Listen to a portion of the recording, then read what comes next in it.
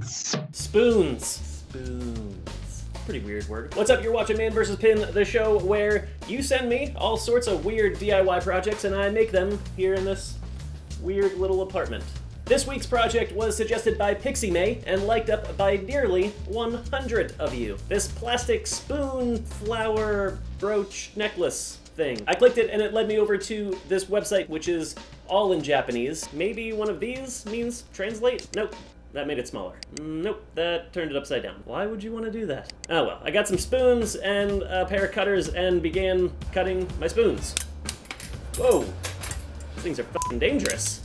Jesus, it's like little fucking spoon torpedoes. After I had a good assortment of spoon heads, I got some needle nose pliers and a candle and began to melt my spoon over the flame. Whoa, whoa, whoa, hold on. Whoa, we had a fire. What the f was that all about? All right, let me try another one. What? This is some highly flammable shit right here. All right, the first tip is don't get your plastic spoons from the 99-cent discount store. There's a reason they're there. I got some different spoons. Let's see if these work. All right, these are a lot better. So I just took the needle nose plier and I just held the spoon over the flame until it started melting. And I guess that's when it's finished. Some of them caught on fire. Another good amount suffered from black burn marks, some with burn holes. The smell is absolutely terrible. Super fucking toxic, plastic burning fumes of death. Cancer everywhere. By the time it was finished, these were some pretty f***ed up looking spoons. All right, on to the next step.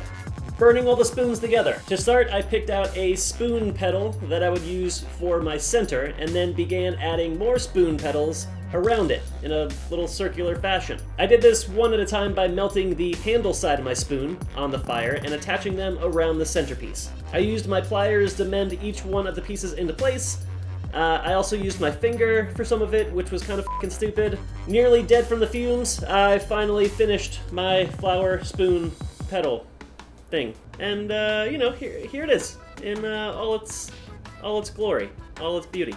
Ta-da! Alright, now I'm gonna be completely honest with you here. I came into this project thinking that this thing was just gonna turn out like a big piece of shit in the first place, so I really didn't put that much effort into making it. But then something happened where it all kind of came together and looked pretty decent.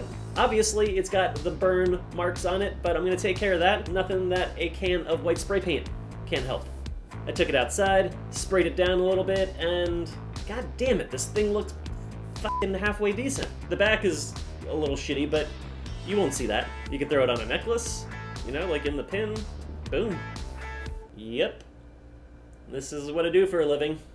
If you see any pins out there that you want to see here on the show, let me know about them in the comments below. And hey, the holidays right around the corner, so start thinking about that, huh? See you next time.